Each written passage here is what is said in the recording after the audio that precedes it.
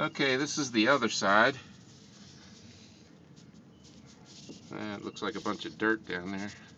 And no, that's just the frame. And sorry about that, I hit the wrong button while I'm videoing. No, that's all. That's part of the fiberglass.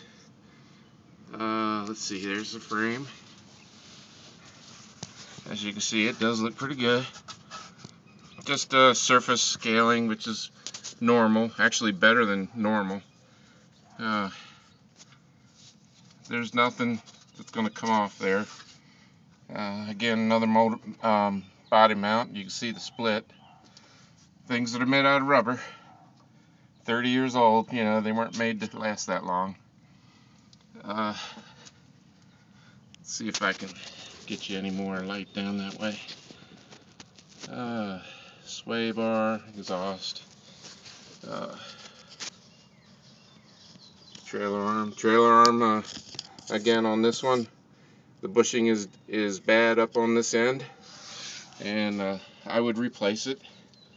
Maybe even have the entire trailer arm rebuilt. I mean, might as well. It's 30 years old, and if you're going to take it out to put a bushing in it, you might as well rebuild the whole trailer arm. That's really not that hard, not that bad. Anyway.